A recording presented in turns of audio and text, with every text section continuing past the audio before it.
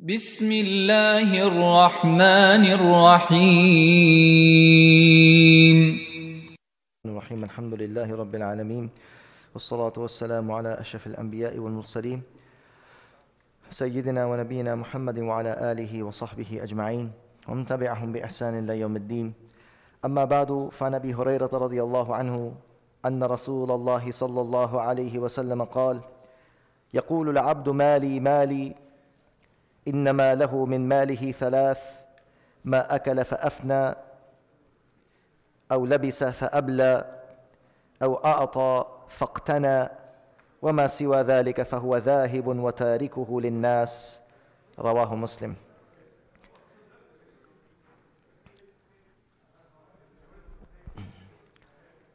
Alhamdulillah, brothers and sisters, we're continuing with prophetic principles for life, and we have reached number 25.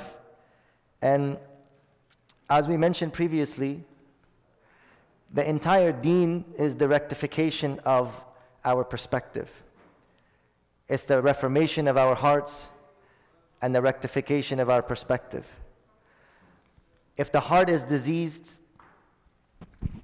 if the heart is defiled, then this affects a person's perspective. If a person's perspective is tainted, then they will not be able to see their path clearly.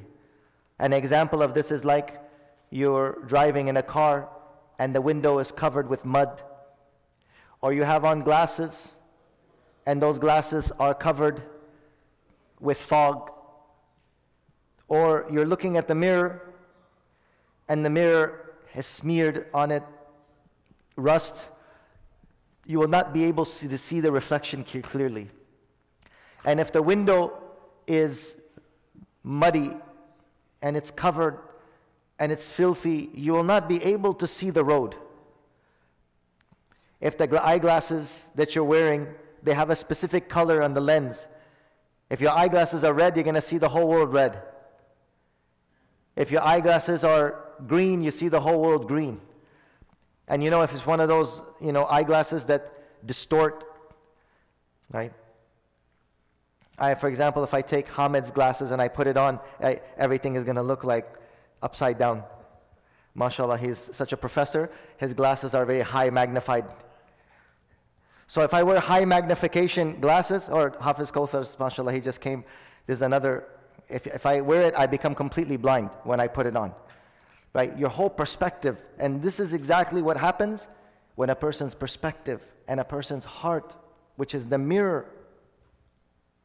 The heart is the mirror by which we see the world. And the perspective and the fikr is the mirror by which we view everything. If that is tainted, if that is foggy, if that is defiled, then we're going to see the world with exactly that vision. Now, in place of the fog, let me give you another example. What if the heart is covered with lust? Take any of these diseases of the heart. Lust, what is the meaning of lust? Looking at everything from the perspective of shahwat. May Allah subhanahu wa ta'ala preserve us, may Allah ta'ala protect us, but seeing everything from the perspective of shahawat and lowly desires. Now what will that person do? Their mind is always going to go to something bad.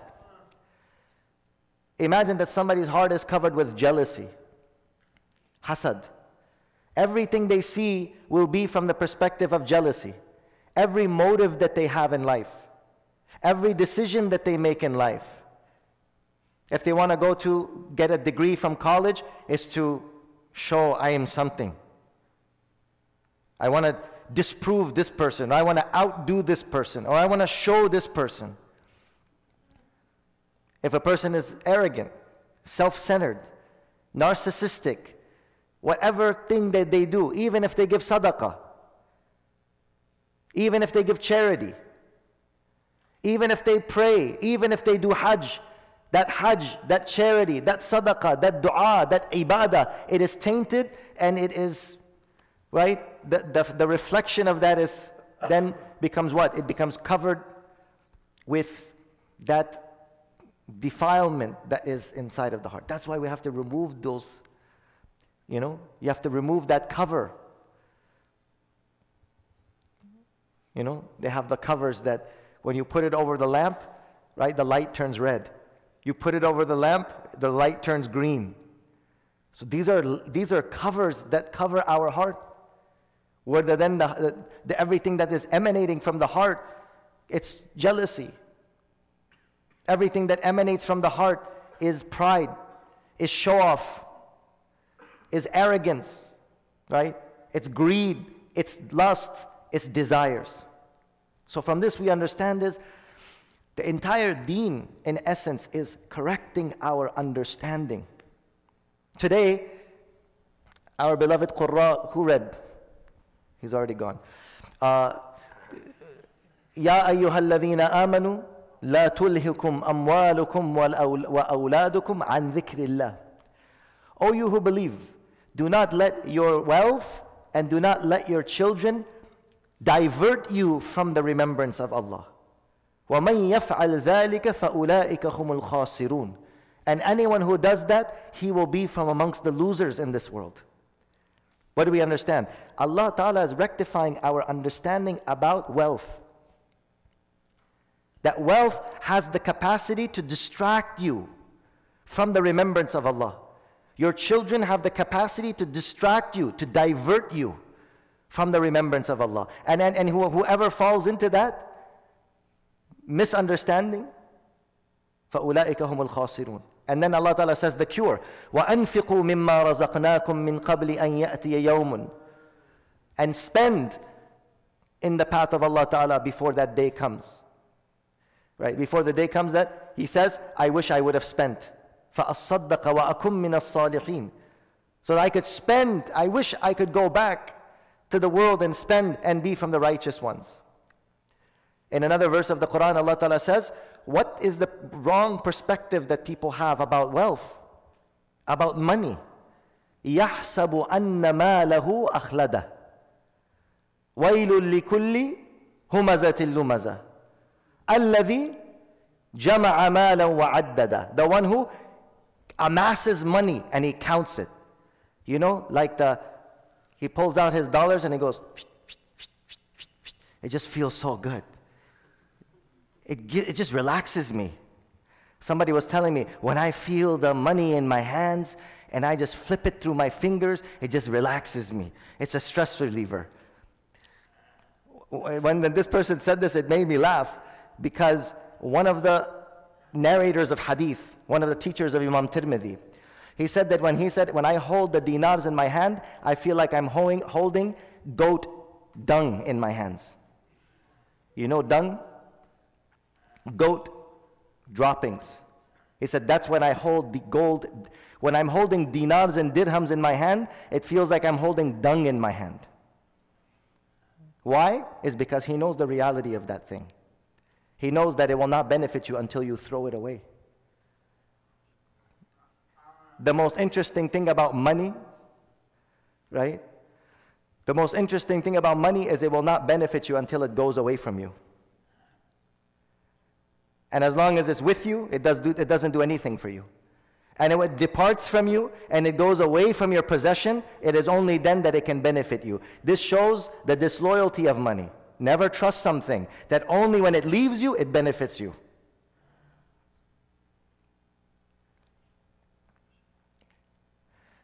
Imam Mumtaz al-Haq Sahib, rahmatullahi alayhi, my shaykh, he mentioned a very beautiful poem about gold and silver.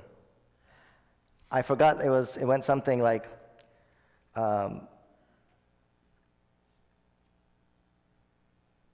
رأيت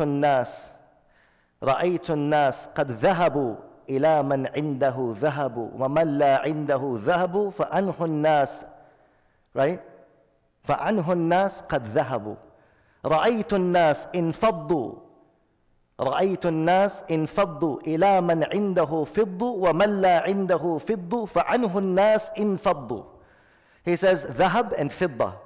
ذهب is gold and fidda is silver. He says رأيت الناس قد ذهبوا إلى من عنده ذهب. I saw people going to the one who has money, who has gold. The special effects, you know the special effects? in movies they have special effects, CIG or whatever, right? The special effect can't be given in English if you don't know the Arabic. Because dhahab is gold, and dhahab also means to go. In Arabic, dhahabun is gold, and dhahaba is to go. So he said, the dhahab, the gold, will not benefit you until it's dhahab, until it goes. And he says, I see people go to the one who has gold. And the one who doesn't have gold, people go away from him. رَأَيْتُ النَّاسِ قَدْ ذَهَبُوا إِلَى مَنْ عِنْدَهُ ذَهَبُوا وَمَنْ لَا عِنْدَهُ ذَهَبُوا فَعَنْهُ النَّاسِ قَدْ ذَهَبُوا. And then he says, رَأَيْتُ النَّاسِ انْفَضُّوا. انْفَضَّ يعني to run towards, to go towards. رَأَيْتُ النَّاسِ انْفَضُّوا إِلَى مَنْ عِنْدَهُ فِضُّوا. I saw people running towards the one who has silver. And the one who doesn't have silver, then people run away from him. So point being is, dhahab, the word dhahab actually means to go. Gold in Arabic language is dhahab. And dhahab is the same verb for going. Like if we were to call, in Urdu, jana. Jana is gold. Because wo jata hai. Because it goes away from you. It runs away from you. So, with that being said, Allah Azza wa Jalla is telling us the nature of wealth. That يَحْسَبُ أَنَّ مَالَهُ أَخْلَدَهُ. He thinks that his wealth, when it is with him, it increases his life. This is what it does. This is how the incorrect understanding of wealth, when it comes over a person, he thinks that if the bigger my bank balance is getting, the longer my lifespan is becoming. This is an effect that money has. And this is what it does to people. When we see another extra zero in our bank balance, in our mind it's like it added an extra zero in our lifespan.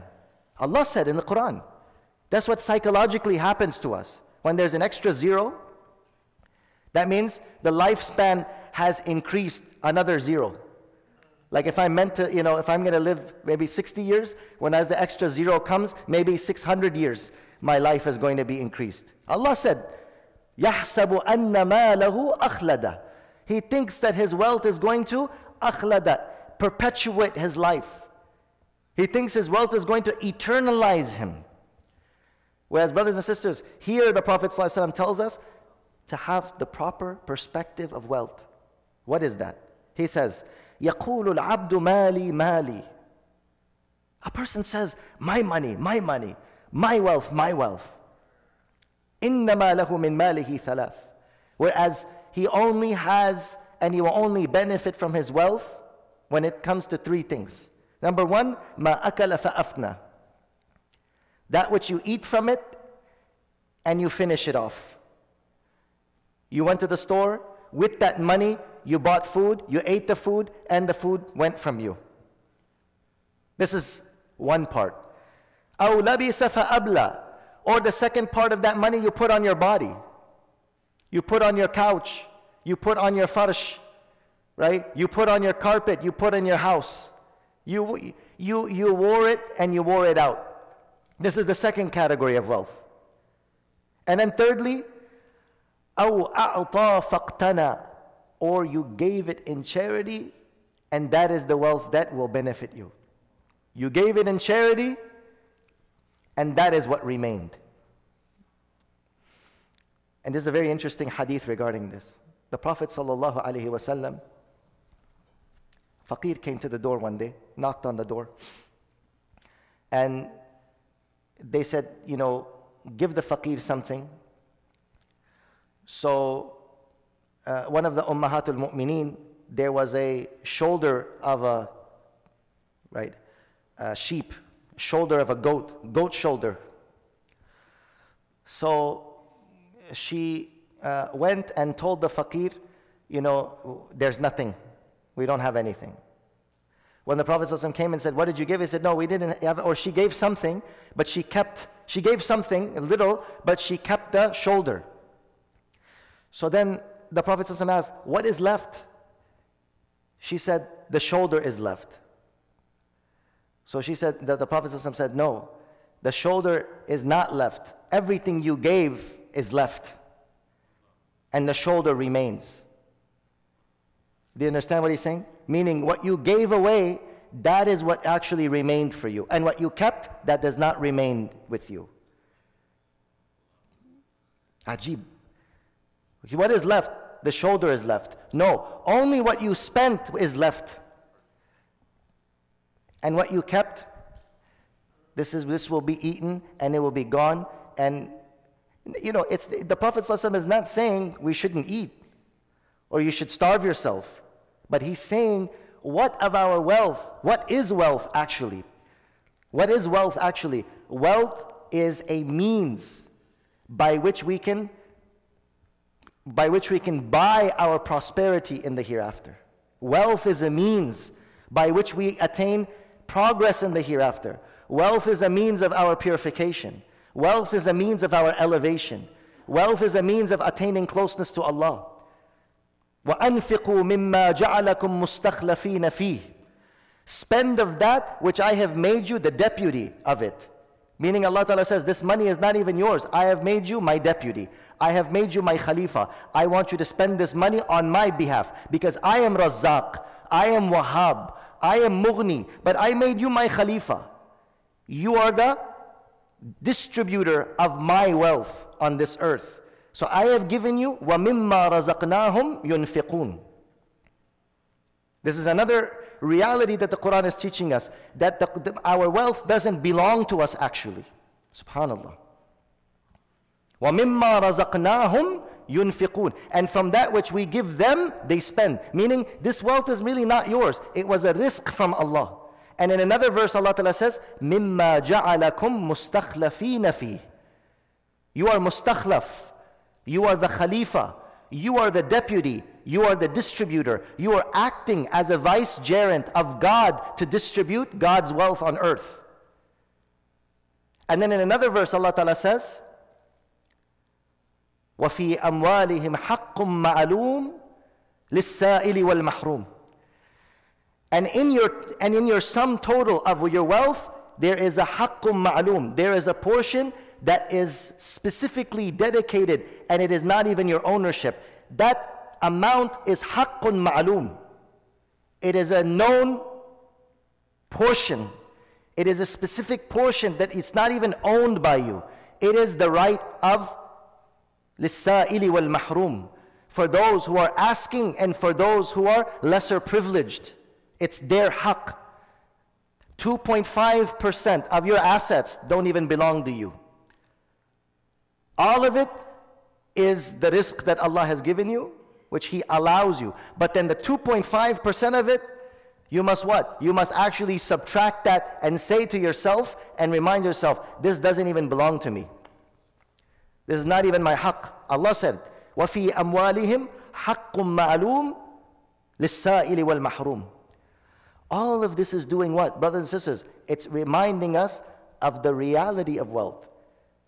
That our wealth is something ajib. Number one, it will not benefit me until I leave it.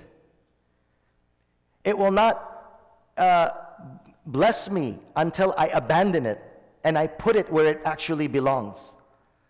And of my wealth, there is that which I eat and then I import and then I export in the toilet. This is one part of my wealth. The second part of my wealth is what? I wear it on my body and I wear it out. And then there's the third of my wealth. And what is that? The third of my wealth is that which remains with me. That which I iqtana.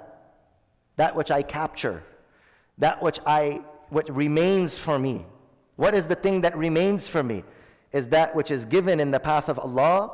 And then the Prophet ﷺ says, وَمَا سِوَى ذَلِكَ. And anything beyond that, فَهُوَ ذَاهِبٌ وَتَارِكُهُ لِلنَّاسِ. It will go away from you and you will leave it for the people. Imagine you have $100,000, $200,000, $1 million laying there in the bank. You're getting closer to your grave. You are getting closer to your death.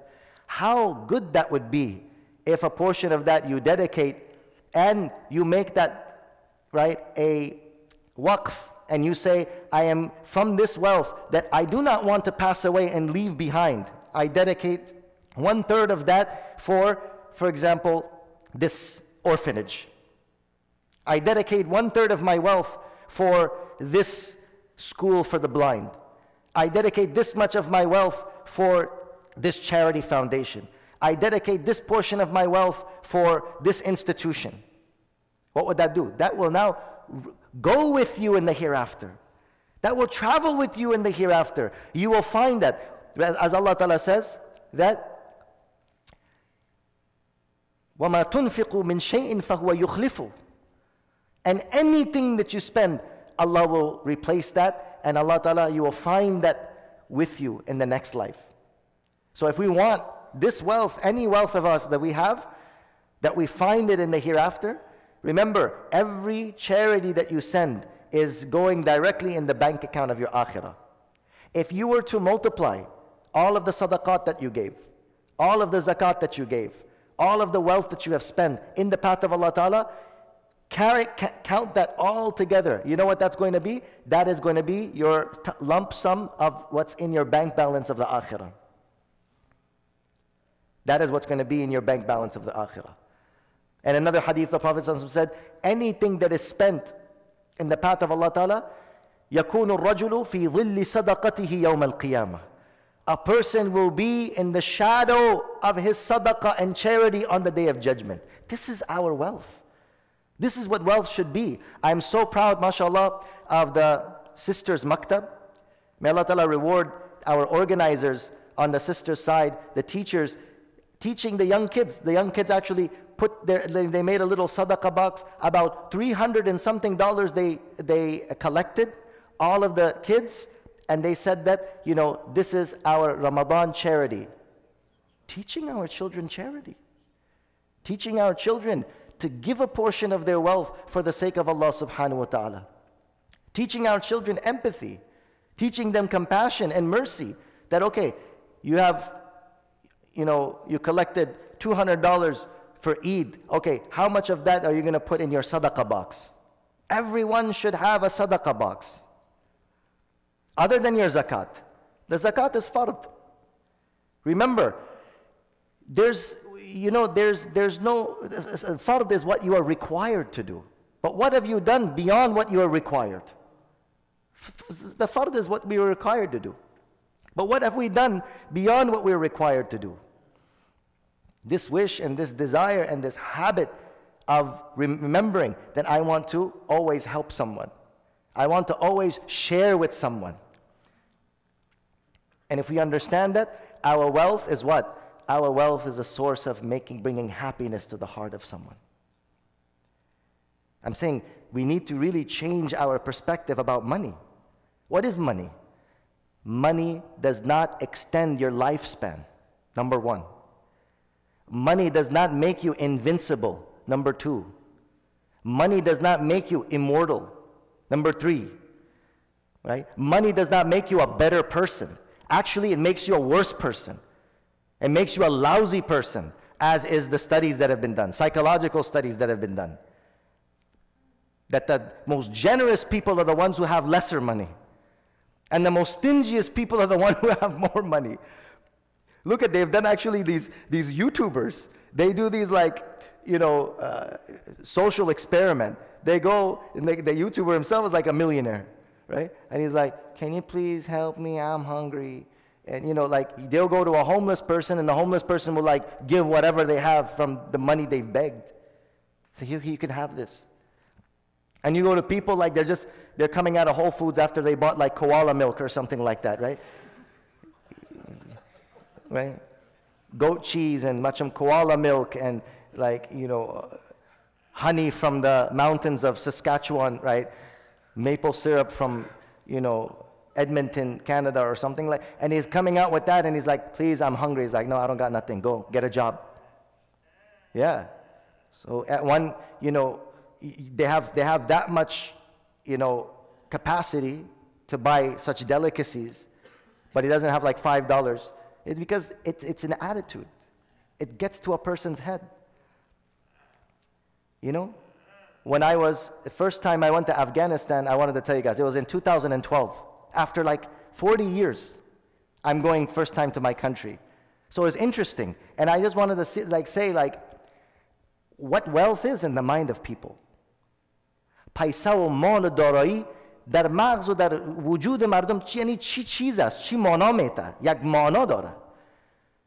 غیر از اینکه یک مال یک چیز مادی است، لیکن مال یک چیز معنوی هم است. یک اثر معنوی داره سر ذهن و قلب انسان. It has a spiritual effect on a person. I was descending in Kabul airport. Listen to this. And the airport, there's a bichara guy with like 2 flashlights like this. The whole Maidan is like dark. And he's standing with 2 flashlights like this, bringing the Boeing 747. And then you see a shadi hall, and it's just like Las Vegas, there's like lights coming out from the, and I said, what is that? What are the lights coming down? It looks like a casino over here. He said, yeah, that's a shadi hall. Hotel Arusi, the hotels where there is restaurants and they have their marriages. It's like literally all the lights of the city, right? 1 million volts is going inside of that restaurant. And the place where it needs it most, where a plane is landing, you have a bechara guy with AA batteries, he's coming, but maybe with his cell phone, he's like directing the plane. Magoftam, look at this mentality of these people. Aqlazi mardama saiko. Ananat kushtai mardama. Nishan dadan khud. What does that mean? What is the philosophical meaning of this? Yag mano dare. Barama besyar yag manai falsafi bud ke we are lost. This shadi hall, this hotel, restaurant where people get married, they have stages. People are starving in this country, and the airport is deprived. The airport does not have lights, I'm telling you. It was like very, very, very like subtle flickering lights where this Boeing is landing in the nighttime. And then you see 1,000 volts in these places, and I said, wait, what are these places that are so bright? It's brighter than the airport. You know, when you come down in Chicago or you come down in SFO, what do you see? You see the airport from like, miles, right? You could see the lights and it's clear. You don't even need anybody standing with the, flashlights there. I don't know what flashlight is going to do, but my point is like, you could see the mixed up priorities of people. Because the biggest priority for them is showing myself to people. Spending my money to show how big I am. Spending my money to show my qawm, right? How much I can do. Whereas half of the entire country is in poverty and suffering from hunger. In those weddings, right? Gallons of food, garbages of food gets thrown out in a place where there's literally people begging in the middle of the road. What is this? Why is this? It's the perspective, what wealth is.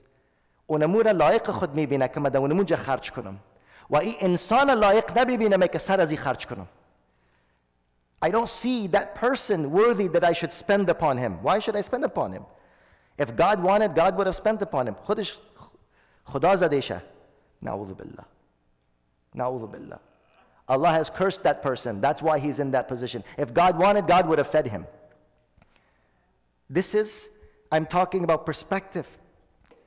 When we realize that this is not even mine, let me see what Allah has commanded me and how I need to spend. Now this doesn't mean that we don't spend upon our family. Look what the Prophet ﷺ said. Doesn't mean go and squander your wealth and send it everywhere, this way and that way, to every opportunity that you have. No, the Prophet ﷺ said the best money that a person can spend is the money that he spends on his family. The greatest charity that a person spends is the money that you spend upon your own children and your wife and your kids. This is charity. So the Prophet ﷺ didn't say, okay, give your wealth to everybody. No, there's a system in Islam, but it's beautiful. The meaning of it is that wealth is only that which benefits you. Wealth is only that which is going to bring happiness to you. Wealth is something that brings happiness.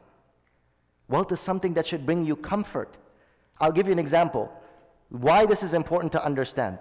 There's a brother, mashallah, probably like making 6 figures every year, engineer, everything, And just the complaint came from his house. He said, Shaykh, you know, I just wanted to ask you a question. He said, sure. He said, you know, it's really, really cold, but my husband is saying, you know, let's not use the heater. We all wear thick wool socks, wear our parkas, and sit with the blankets, and, you know, with that we can save money. So we were having an argument, and he's saying this is israf.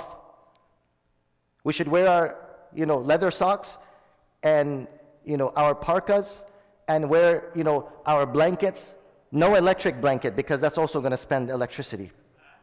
No turning on the heater, because it's going to be a big bill.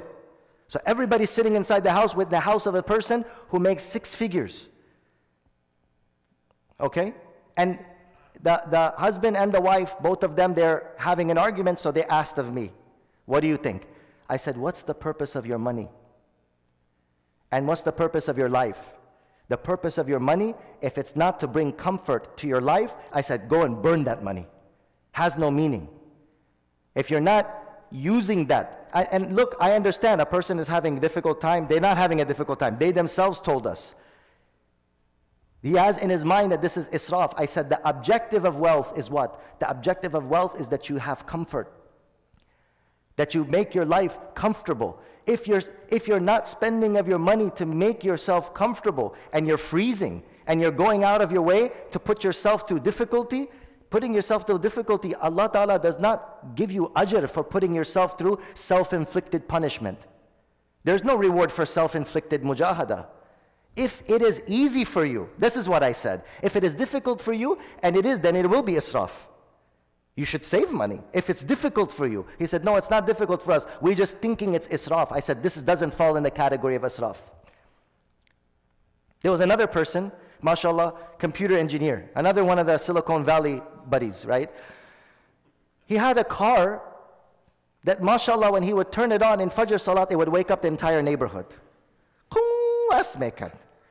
When he would turn it on. When he would turn the car on, it would make such a screeching sound that you thought it's like a dinosaur from the previous thing. He's come, now Godzilla is here. You would get scared. So I said 4:30 in the morning in the summer, 5 in the morning. And he has this 1957 Volvo, or I don't know what it was. And if you could see the bottom of the road through the, you know, rusted, and you could literally do the Flintstones car, you know, the Flintstones, you could literally paddle if the gas runs out. You know that, the Flintstones car? ما برش گفتم او بنده خدا. You know, mashallah, in the, you know, in one of the, he said, Shaykh, this is sadaqah for the masjid, mashallah, one sadaqah, you will write $10,000 check. Young guy. And I said, I don't understand this concept. What's this whole image that you're trying to portray? You know, image of wearing raggedy clothes, not getting your hair cut, you know, not being presentable, wearing a jacket with 50 holes in it, right? Wearing old shoes with the, you know, the shoelaces look like it's chewed off. Why? Chi jabir. Why are you doing this to yourself? Inna Allah yuhibbu an yura atharu ni'matihi ala abdih. Allah loves that people should see the effect of His blessings on His slave. Allah blessed you with wealth. Don't live so raggedy. You have a car with literally there's rust that you could see the road through the through the bottom of the thing. I said, immediately get a new car. Get a car that makes a person say that this person is an engineer. Why? So I know if I want money, I'm going to come to you. If I want money, I know this guy's a millionaire. I'm going to go get it from him. That's the way you should be. When a person is an alim, he should look like an alim. He shouldn't look like a car dealership, like a person working at a car dealer. When you're an alim, be an alim. So when people say, I'm going to ask this mufti sahab a question, he looks like an alim. He looks like a mufti. He doesn't look like somebody who's, you know, working, you know, at a random, he's a person working at a bank or something. Look like an alim, look like an imam. So when people have a question, they know who to go to. This is rectification of a person's understanding. I told him, alhamdulillah, then after that, you know, he got a Mercedes Benz. I said, Afari. No shaka janet. Yeah. Asyane, gapam durust asyane. Why are you doing this? For him, getting a Mercedes-Benz is not a problem. And it fits the person's image. What is this image? 50 holes in your shirt, shoe is eaten up by mouse, you know? And like this, like somebody came to Imam Abu Hanifa rahimahullah. And he was wearing raggedy clothes. So when he came, he said, Assalamu alaikum Imam, how are you? I just came to see you. Imam Hanifa pulled a bag of gold and he put it in front of him. He said, this is for you. Hey, I don't need this. I'm rich. I'm a businessman. He said, you don't look like it. You don't look like it. You look like somebody should give you charity. You look like somebody should be giving you sadaqah. There's nothing wrong. This is a correcting of understanding. What is money for? Money is for comfort. قُلْ مَنْ حَرَّمَ زِينَةَ اللَّهِ الَّتِي أَخْرَجَ لِعِبَادِهِ وَالطَّيِّبَاتِ مِنَ الرِّزْقِ. Who is the one who has made haram the beautiful things of this life? And the zinat Allah, the zinat of life. Remember, on the condition that you're not going into extravagance. You're not doing it for show off. You're within your limit. A person is not going out of his way. This doctor is not going out of his way. And I told him, I said, look, you don't want to get a Mercedes-Benz. You don't have to. I'm not telling you to be flashy. Get a Corolla. Have a drivable car that doesn't wake up the entire neighborhood. It's not munasib nista bara khudat, but mushanat munasib nist. For your status, it doesn't look good on a person like you. It doesn't fit an image of an engineer. Do you see my point? So this was a matter of, it's all like this mentality and this understanding. Again, I'm not teaching extravagance. I'm not telling you to go out of your way. I'm not telling you to be flashy. But I'm telling you is that it's nothing wrong for a person to be within their capacity, to spend their wealth within their capacity, to spend on their children so their children can be comfortable. People are holding away, giving their kids, buying kids their snacks, where the kids are going to school and they said, other kids have snacks and I don't have snacks because my mom or my dad doesn't want to buy it for me. What are you doing to your kids? What is this? Oh, no, israf. It's not israf. This worse is israf in your brain. The kids are going to school, right? And then you're not giving them snacks that they can eat, and they see other children, they're eating snacks. Badasta, this is not good. And my point is, what is money for? So that you can look at it in your bank balance and smell it. It's really giving me, removing my depression. It's relieving my stress. It feels good when I flow it through my fingers. It'll feel better when you spend it to eat from it. Kharchko. Yabna Adam, anfiq unfaq alayk. O son of Adam, spend, I will spend on you. Allah says. Allah says. May Allah give us the understanding of this. Wa akhiru da'wana alhamdulillahi rabbil alameen.